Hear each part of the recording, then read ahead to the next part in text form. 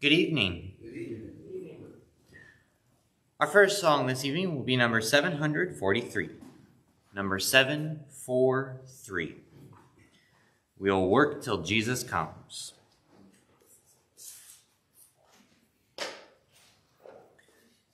Number 743.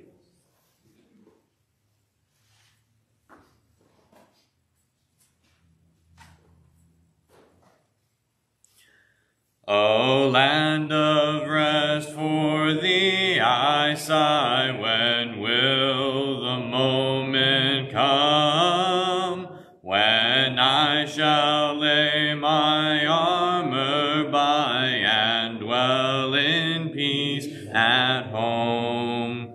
We'll work till Jesus comes. We'll work till Jesus comes. We'll work till Jesus comes, and we'll be gathered home. No tranquil joys on earth I know, no peaceful sheltering dome. This world's a wilderness of woe. This world is not my home. We'll work till Jesus comes. We'll work till Jesus comes. We'll work till Jesus comes, and we'll be gathered home. To Jesus Christ I fled for rest. He bade me cease to roam, and lean for succor on his breast till he conduct me home. We'll work till Jesus comes. We'll work till Jesus comes. We'll work till Jesus comes, and we'll be gathered home. I sought at once my Savior's side. No more my steps shall roam. With him I'll brave death's chilling tide and reach my heavenly home. We'll work till Jesus comes. We'll work till Jesus comes. We'll work till Jesus comes, and we'll be gathered home. Please stand for opening prayer.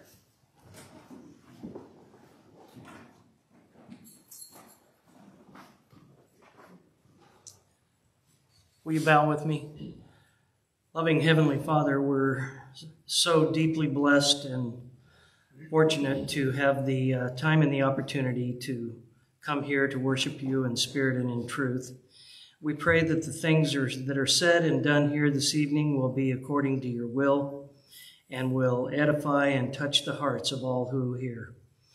Father, we pray for your church the world over, that as the word goes forth, that many souls will be saved and many will come to you.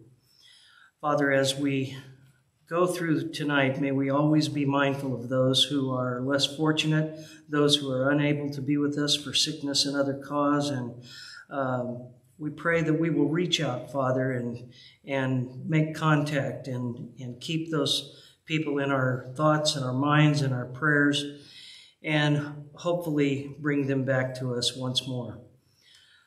Father, as we go through this week, guide us, guard us, keep us always in your loving care, and forgive us when we stray, Father, in Jesus' name, amen.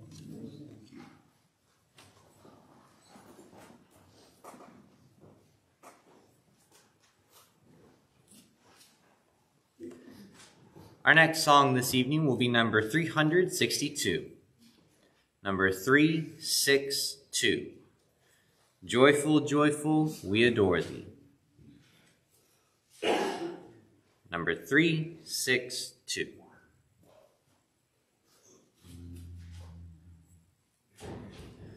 Joyful, joyful, we adore thee, God of glory, Lord of love. Hearts unfold like flowers before thee, opening to the sun above. Melt the clouds of sin and sadness, drive the dark of doubt away. Giver of immortal gladness, fill us with the light of day. All thy works with joy surround thee, earth and heaven reflect thy rays. Stars and angels sing around thee, center of unbroken praise. Field and forest, vale and mountain, flowery meadow, flashing sea, chanting bird and flowing fountain, call us to rejoice in thee. Thou art giving and forgiving, ever blessing, ever blessed, wellspring of the joy of living, ocean depth of happy rest. Thou art Father, Christ our brother, all who live in love are thine. Teach us how to love each other, lift us to the joy divine. Mortals join the mighty chorus, which the morning stars began. Father, love is reigning o'er us, brother, love binds man to man. Ever singing, march we onward, victors in the midst of strife. Joyful music leads us onward in the triumph song of life. The song for the prayer list this evening will come to 627. Number 627. The Glory Land Way. Number 627.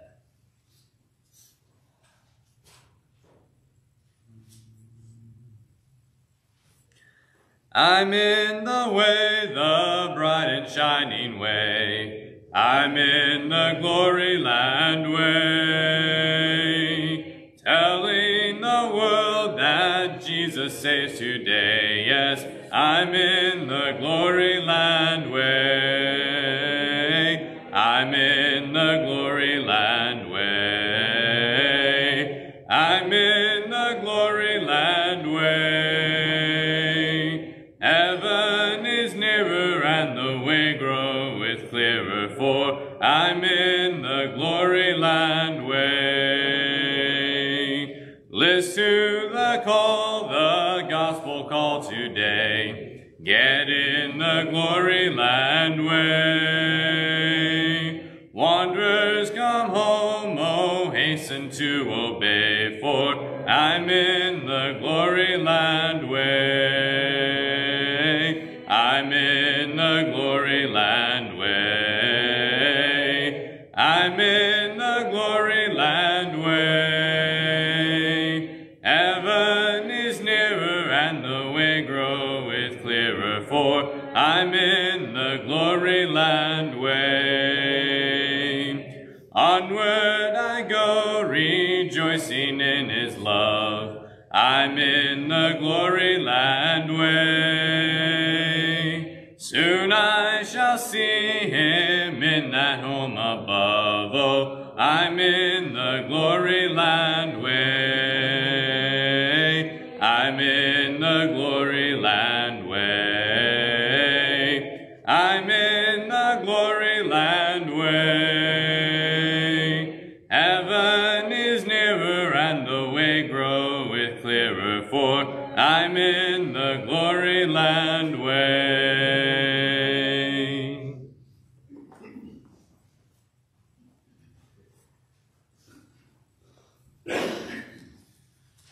Good evening, everyone. We need to make an addition to our prayer list this evening. We found out that Marge Cooper, she's in the hospital with possible pneumonia. So we need to keep her in our prayers. She's in room 302 in Kaiser in Fresno. Not that we could see her because of COVID, but we need definitely to keep her in our prayers. Let's go to our Father in prayer. Dear God and Father in heaven, we're so deeply thankful for this another time we can come together to sing songs of praise and study more from your word. We pray, Lord, that you'll be with those that are on our prayer list this evening, especially Marge, who's been added to our prayer list. We pray that you'll be with each and every one, that you will comfort them, that you will strengthen them, and that if it be thy will, that you will have them back within our flock. We're so thankful for some of the prayers that have been answered and some of the names that have been taken off our list. And we're so thankful and blessed for that. Pray, Lord, that you'll be with each and every one of us in this congregation as we go out in the world and as we are dealing with others that are dealing with other sicknesses that are going on. We pray that you'll keep your healing hand upon each and every one of us. We pray, Lord, that you'll be with our mission work, that you'll guide those who are spreading your word, and that will help save more and bring more to you. Be with us now. In Christ we pray. Amen.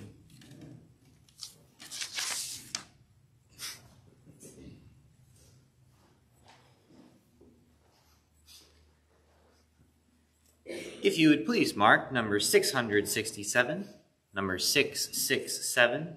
That'll be the song after the lesson this evening. Number 667. And then after doing so, if you would please turn with me to number 48. Number 48.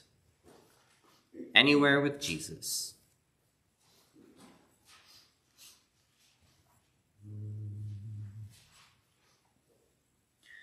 Anywhere with Jesus I can safely go. Anywhere he leads me in this world below. Anywhere without him dearest joys would fade. Anywhere with Jesus I am not afraid. Anywhere, fear I cannot know. Anywhere with Jesus I can safely go. Anywhere with Jesus I am not alone. Other friends may fail me, he is still my own. Though his hand may lead me over dearest ways, anywhere with Jesus is a house of praise. Anywhere, fear I cannot know. Anywhere with Jesus I can safely go. Anywhere with Jesus over land and sea, telling souls in darkness of salvation free. Ready as he summons me to go or stay. Anywhere with Jesus when he points the way. Anywhere, fear I cannot know. Anywhere with Jesus I can safely go.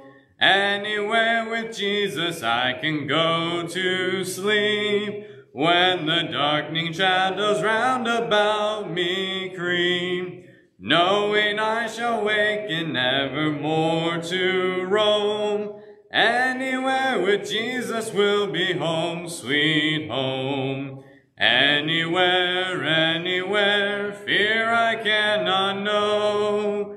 Anywhere with Jesus I can safely go.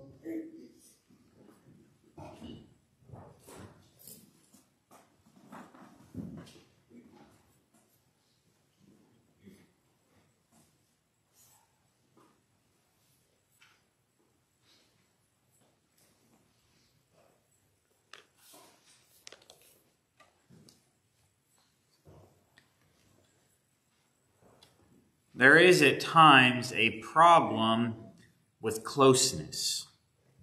What I mean by that is that especially in religious matters, when somebody's ideas, when their theology, when their reasoning is close, but it's not accurate, it can lead to dangerous situations. It can lead to harm in personal relationships, and more importantly, it can lead people astray when it comes to their relationship with God. These things can take on different forms, whether it be manner of salvation, whether it be manner of worship and things. But it's especially true when we look at Job's friends and their understanding of God's relationship with man, and most specifically, the idea of tragedy befalling people. You see, Job's friends' theology was close, but it wasn't accurate. They even believed, at least Eliphaz the Temanite, as we're going to look at his opening statements to Job, and we begin here really the main portion of the book of Job, as Job's friends each take turn really making accusations against Job. And there are truths that they speak, and we're going to highlight those things. But at the base of it, their theology is wrong. Their understanding of how God deals with humanity is wrong, and it's going to lead them to some wrong conclusions, and some hurtful things are going to be said to Job. In addition to that, it's going to make them feel and seem, superior, when they, in fact, are the ones that are in the wrong. And so there are a lot of reasons that we have to be careful, and we have to, maybe most of all, be careful that we don't take a step out as these men seem to do and speak for God when he has not given us the right or ability to do so. In chapter 4, Eliphaz the Temanite answers Job, and specifically this is in response to Job's statements that we looked at last week in chapter 3. And he begins in verses 1 through 6, and he's complimentary to Job. And this is another one of those sections that gives us a little bit more insight into who Job is and, why God thinks so highly of him. In verse 2 it says, "If one ventures a word with you, will you become impatient? But who can refrain from speaking? Behold, you have admonished many, and you have strengthened weak hands. Your words have helped the tottering to stand, and you have strengthened feeble knees. But now it has come to you, and you are impatient. It touches you, and you are dismayed. Is not your fear of God your confidence, and the integrity of your ways your hope?" Remember, Job is cursed the day of his birth. He's questioned why God is doing this to him, why he has to suffer in this way. And Eliphaz begins and he says, well, Job, you of all people should know. You've been there for others when calamity befalls them. You've been there. You know God. You know how he operates. And this is the beginning of the betrayal of, how wrong Eliphaz's belief in how God operates is. You see, he's essentially accusing Job of being two-faced, of being that righteous, strengthening friend to those who have struggled, to those who have had problems befall them, who have struggled with sin even, only to then, when the same thing happens to him, make accusations of wrongdoing against God. Job actually hasn't crossed that line yet, but that's kind of the picture being painted. And he gets right down to the matter in verses 7 through 11.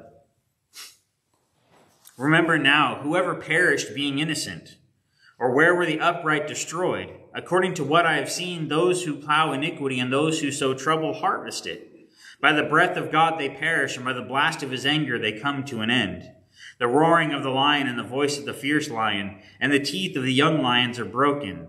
The lion perishes for lack of prey, and the whelps of the lioness are scattered." His accusation in verse 7 is that God does not let calamity befall the innocent.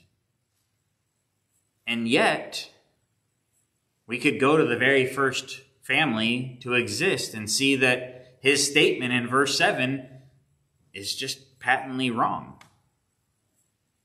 Abel did nothing and yet was slaughtered by his own brother. God sent a flood upon the world because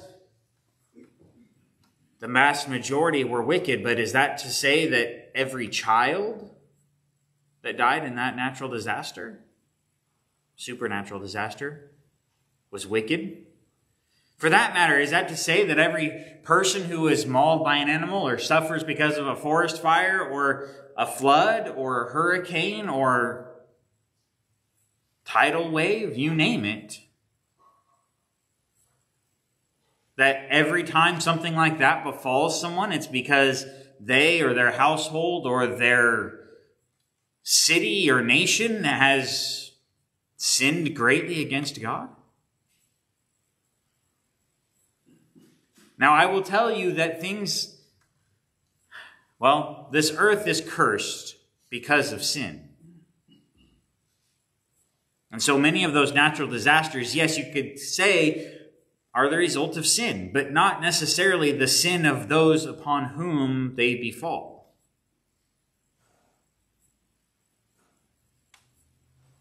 We are not guilty of the sins of our fathers. We are not guilty of the sins of Adam, but we do bear the consequences.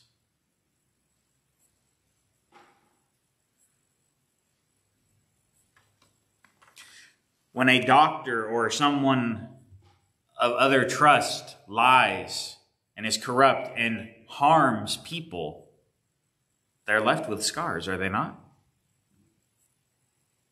They're left sometimes even with deformities and pain, even though they may not have done something wrong. Abel died because of his brother Cain's sin. And so, yes, you can make the statement that these types of things happen because of sin, but maybe not Job's, or maybe not insert person here.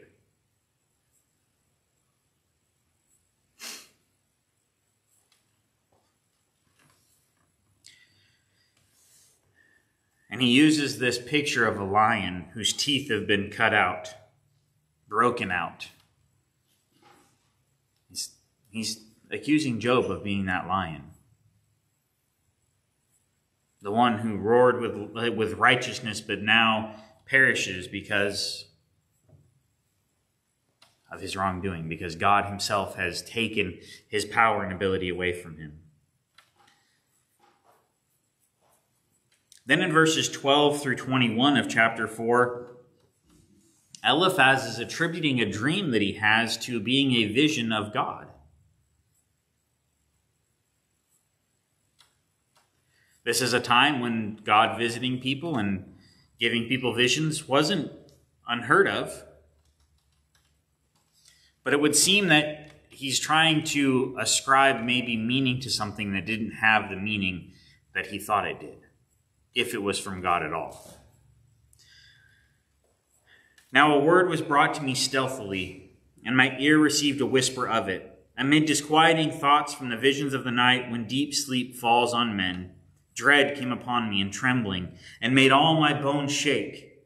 Then a spirit passed by my face. The hair of my flesh bristled up. It stood still, but I could not discern its appearance. A form was before my eyes. There was silence, and then I heard a voice. Can mankind be just before God? Can a man be pure before his Maker? He puts no trust even in his servants, and against his angels he charges error. How much more those who dwell in houses of clay, whose foundation is in the dust, who are crushed before the moth? Between morning and evening they are broken in pieces. Unobserved they perish forever. Is not their tent cord plucked up within them? They die yet without wisdom.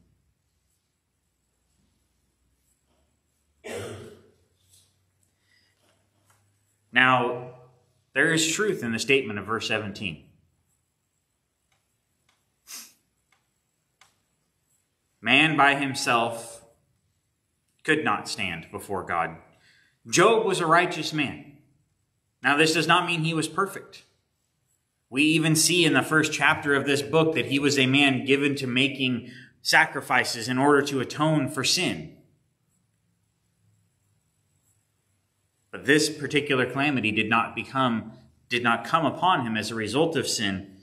But even Job understood that of our own accord, had God not given a sacrificial system in years past and now today, the system of Jesus' sacrifice on the cross, that no, man would have no hope of standing before God. So there is truth there. But see, his application of truth is errant because of his fundamental misunderstanding of God and the situation. For example, in verse 18, he claims that God does not trust even the angels. But we know because, well, of course, we read chapters 1 and 2 already. We have a behind-the-scenes picture that neither Job nor his friends have, that God does, in fact, trust the angels. There's even a measure of trust for Satan because God put boundaries and trusted Satan to follow them.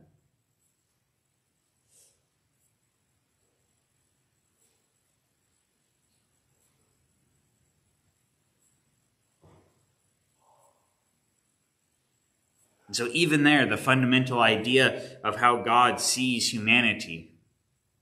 Because he says that God does not trust the angels. So how much more is he going to care about us, these little things of clay? And yet we know that God absolutely does care about humanity. Right? Now we have literally thousands of years and 2 entire legal systems worth of evidence and instruction about the nature of God more than these people. So let's not misunderstand that. But we are told that God knows how many hairs are on our head. We are told that God even notices when the smallest of birds fall. And he absolutely cares about what happens to us. That he does not just watch us, not watch us as we perish and are broken and die without wisdom. In fact, it's the opposite. God takes great pains and lengths to try to impart wisdom, to give humanity opportunities to know him and to know his ways.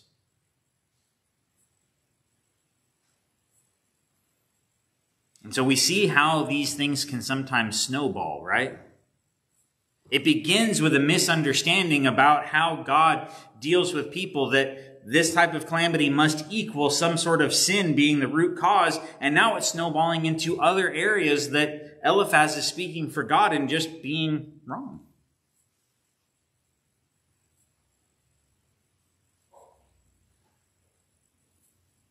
Because when our theology, when our understanding, when our study of God is incomplete or wrong, the rest of our understandings are also going to, well, be based maybe in inaccuracies or downright falsehoods.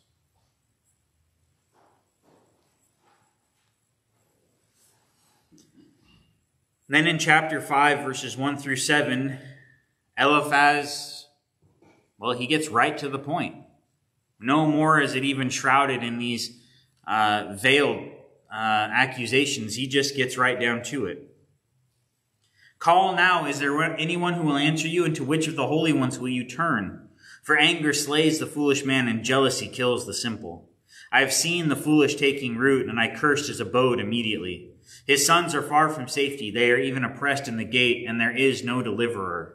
His harvest the hungry devour, and take it to a place of thorns. And the schemer is eager for wealth. For affliction does not come from the dust, nor does trouble sprout from the ground. For man is born for trouble, as sparks fly upward. It says, Job, who are you going to call out to?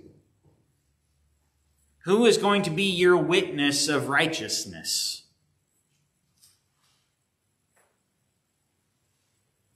He says, the fools fall in such a way.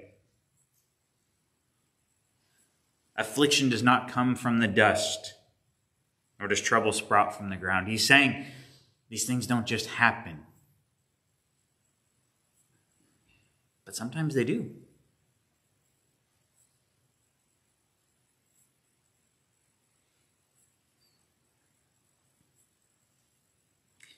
And so even in this very direct accusation, his basic misunderstanding of God is now driving this very large wedge. I mean, if somebody came to you and made such an accusation, it would harm the relationship that you have going forward, would it not?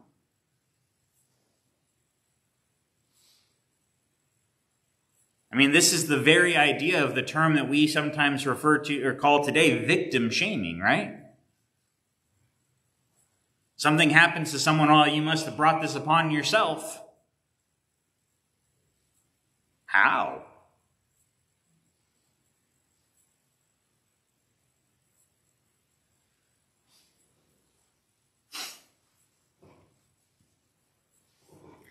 Then in verses 8 through 16, again, Eliphaz speaks truth,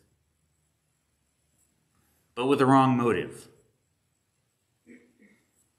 But as for me, I would seek God, and I would place my cause before God, who does great and unsearchable things, wonders without number. He gives rain on the earth and sends water on the fields, so that he sets on high those who are lowly, and those who mourn are lifted to safety. He frustrates the plotting of the shrewd so that their hands cannot attain success. He captures the wise by their own shrewdness, and the advice of the cunning is quickly thwarted. Wow. By day they meet with darkness, and grope at noon as in the night. But he saves them from sword of their mouth, and the poor from the hand of the mighty. So the helpless has hope, and unrighteousness must shut its mouth. There is absolutely hope in God. And what he says here about God saving the helpless and lifting up the weak and even making them to be the mighty is absolutely true. But as Paul says in the book of Ephesians, we have to speak the truth in love. This isn't love, this is accusation. He's not saying these things because he's telling Job, look, you can turn to God and he will take you. You're in this terrible state of calamity, but just wait. God takes care of his people. He's saying you need to turn away from wherever you're at and go back to God. Even this promise of hope is an accusation.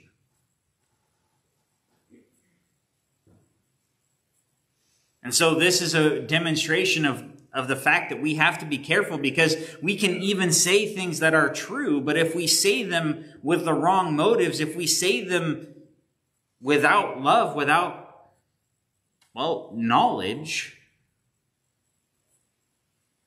they can actually become incendiary. They can actually become painful when these statements, really his statements in verses 8 through 16 are beautiful in their picture and portrayal of God. Were it in any other context, it would be a great demonstration of how wonderful a God we serve. But I promise you, these words brought no comfort to Job.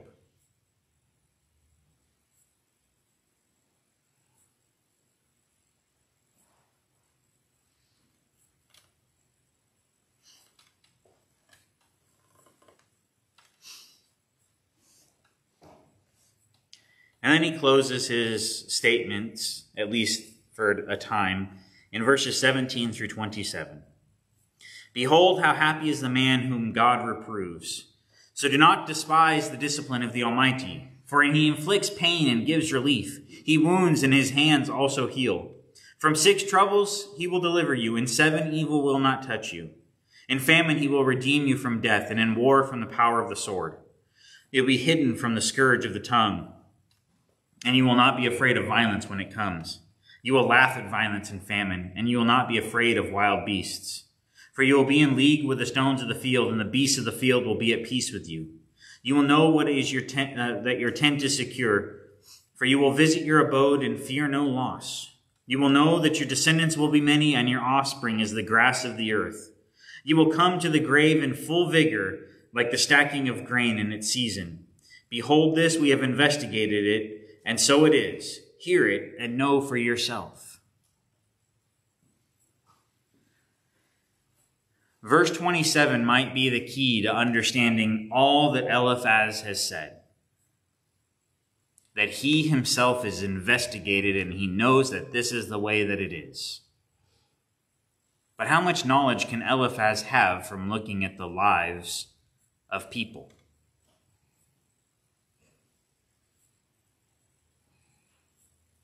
I just want you to consider for just a moment some of the strange things and especially the atrocities that people have brought upon their fellow human beings.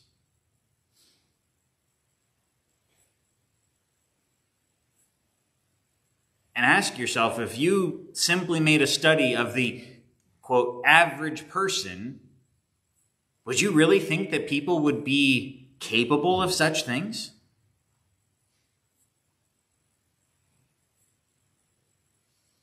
I mean, I've never met anybody who gave me the slightest indication that they thought locking up 6 million people in camps and gassing a large number of them to death was a great idea.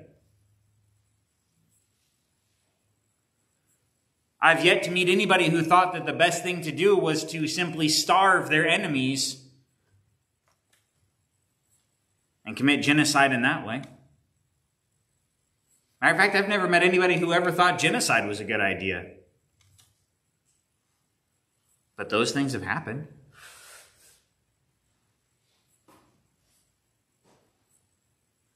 And it just goes to show that by simply looking around at our own experiences is so limited and so limiting that it's not the way that we should be trusting to build our relationship and our idea of God, because God is so much bigger than our little lives, is he not?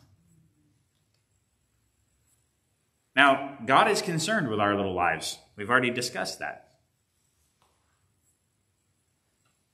But he's also so much more.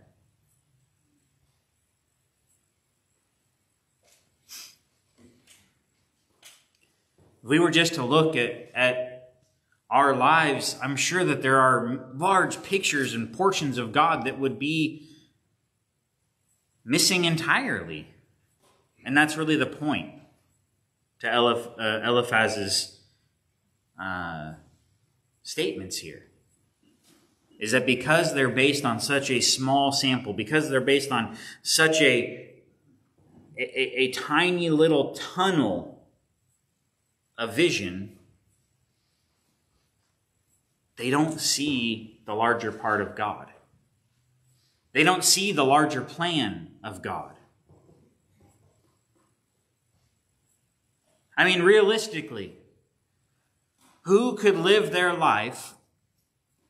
Let's even use people like Adam and Eve and others that lived for hundreds and hundreds of years. Who could even really look at their lives, and who would have come up from the days of Adam and Eve in the garden? Who would have contrived, who would have thought of, well, I know what God's going to do. He's going to come and he's going to die a horrible death for all humanity in person.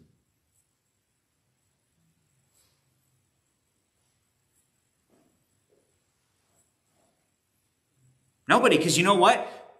I can tell you nobody's ever thought of that, because there's not a world religion that's ever thought of that. There's not a single false religion that has ever come up with the idea that maybe, just maybe, the gods of the earth will die for people. In fact, it's always the other way around.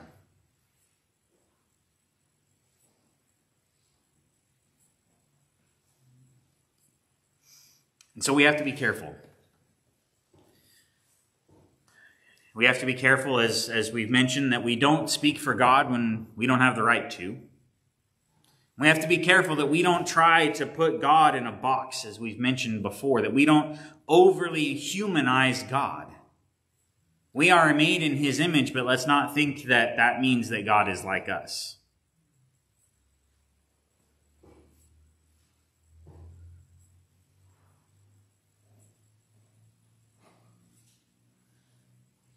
We have to make sure that, yes, we speak truth. Eliphaz speaks truth in a number of places here.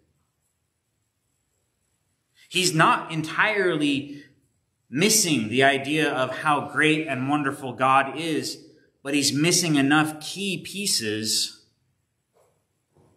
that really his theology is dangerous.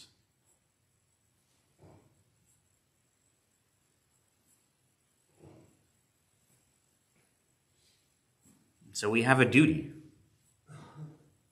to seek God and to better understand him and to better teach him. To make sure that when we talk about how wonderful God is, that he does send rain and water on the earth and that he does lift up the helpless, that they're words of comfort, not accusation. That we let people know that we do not stand a chance on our own of standing before God and being found righteous, but that doesn't mean that we cannot stand before God without fear. Because we absolutely can. Not of our own accord, but because God has given us a way. Because God has always given humanity a way to atone for sin. And especially because he sent his Son to die for us.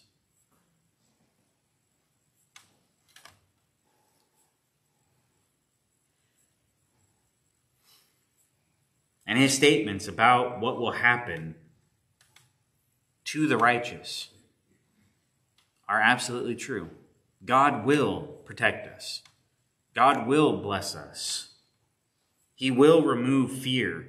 He will give us security. And he will help us to confidently walk through life even to the point of death. Because God is good. So let's make sure that we're giving people the right picture of God. If we can help you tonight, if maybe you feel a little bit more fear than you should about standing before God. If you'd like to have a little bit more of his peace, comfort, security. If you'd like to know the great and wonderful and loving God that showers all blessings upon this earth, let us help. Let us be a source of strength and comfort and encouragement this evening. Let us help you in your walk with God, if in any way we can, as we stand together and as we sing.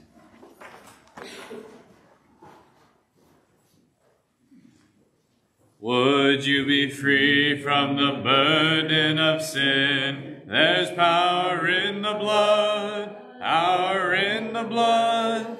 Would your evil a victory win? There's wonderful power in the blood.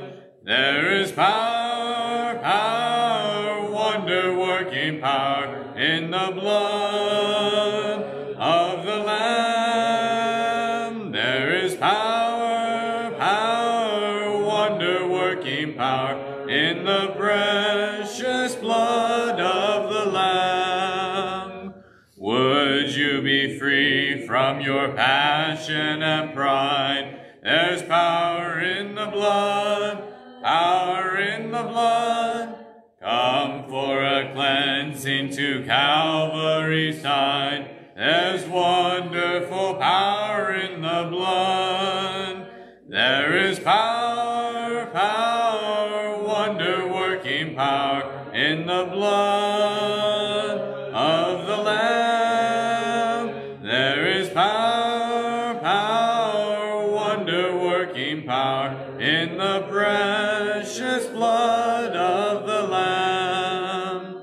Would you be whiter, much whiter than snow? There's power in the blood, power in the blood. Sin stains are lost in its life-giving flow. There's wonderful power in the blood. There is power, power, wonder-working power in the blood of the Lamb. There is power, power, wonder-working power in the precious blood of the Lamb. Would you do service for Jesus your King? There's power in the blood, power in the blood. Would you live daily his praises to sing? There's wonderful power in the blood.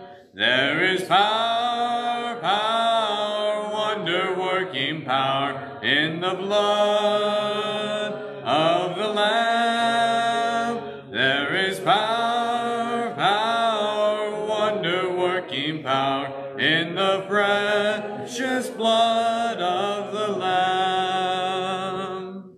Please be seated. Is there anyone who is not here this morning and is in need of communion? Do you have?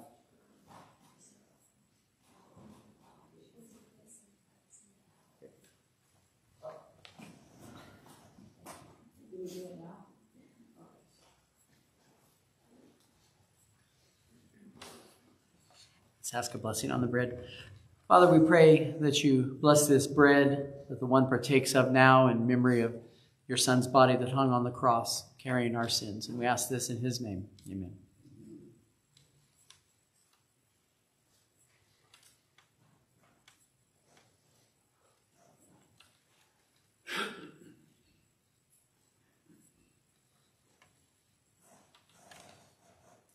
Join me in asking a blessing on the cup. Father in heaven, we pray that you bless this cup and the one who partakes of it as a way of remembering the blood of your Son that was shed on the cross to forgive our sins. And we ask this in the name of Jesus. Amen.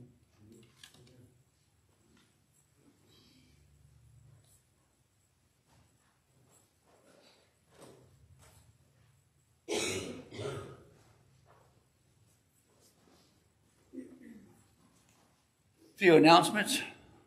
Winter camp at YBC, February the 19th through the 21st.